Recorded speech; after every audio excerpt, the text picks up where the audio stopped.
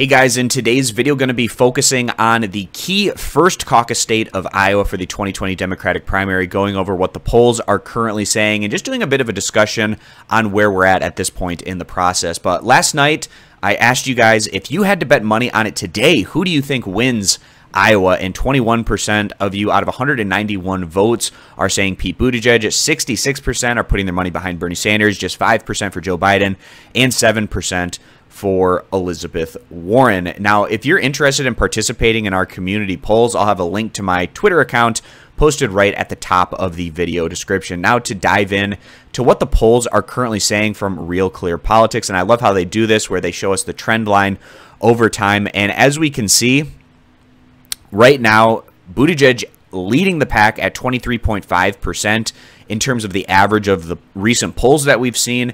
And then we essentially have a three-way tie for second place with Warren, Sanders, and Biden all at around 17%. And then there's quite a gap between this upper tier group and the rest of the field. Now, through most of this process, we can see the green line was Joe Biden leading the way. But just recently, over the past couple of months, when Warren had a big tick up in her results in Iowa, that's when we started to see Biden fall off.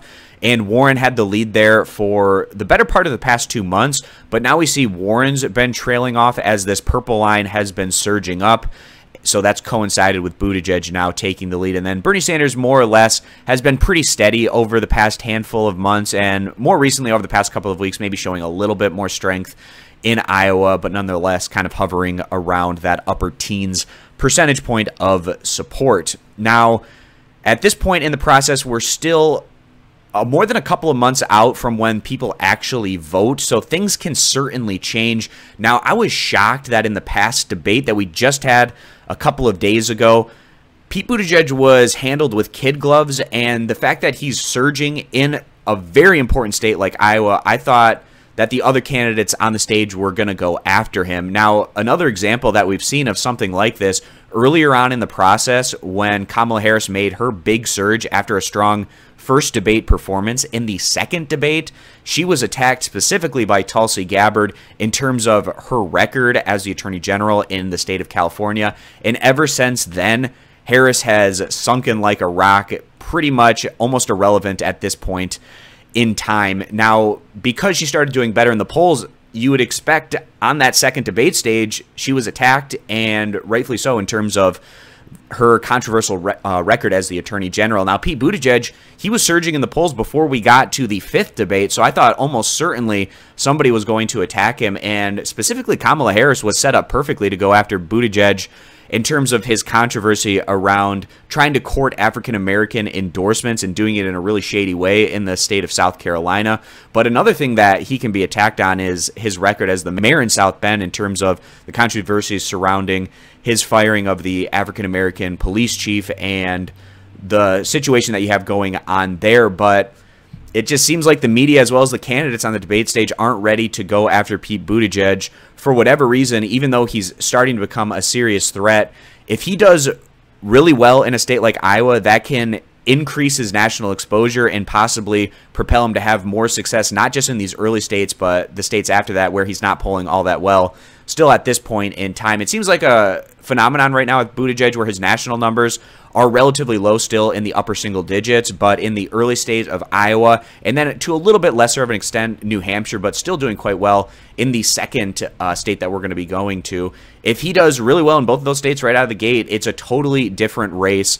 And that's why I was just really stunned that we didn't see more attacks on Buttigieg in this fifth debate. We'll see if that changes, if he's still leading in the polls in Iowa, for instance, as we go into the sixth debate. But I want to show you what the field was looking like at this same point in time back in the last Democratic primary season that we had. So this would have been in November of 2015, going into those 2016 primary and caucuses. So let's go back to November 21st and 22nd, and we can see in that date range, we had Hillary Clinton at 56% in the polls in Iowa, and Sanders was just at 31%. So you can see the kind of change that you can still get in the months leading up to Iowa. So we go to what actually happened, and Sanders picked up 49.6% of the vote. Clinton picked up 49.8%. So essentially a dead heat tie.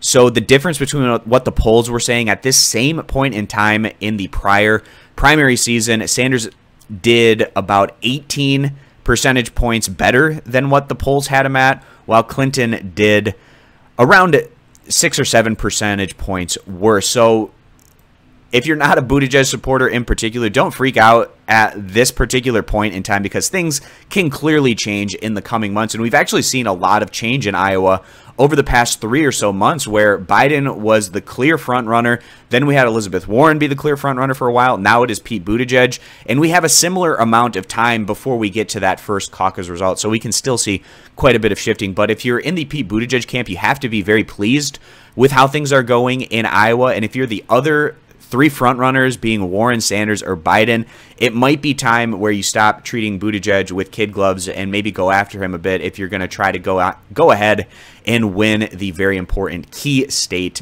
of Iowa. So that's the discussion I wanted to do here today, just kind of diving in and seeing how things are trending right now in what's arguably the most important state that we have during this process. So I appreciate you guys stopping by. Consider subscribing to the YouTube channel, and I hope to see you guys back here for my next video.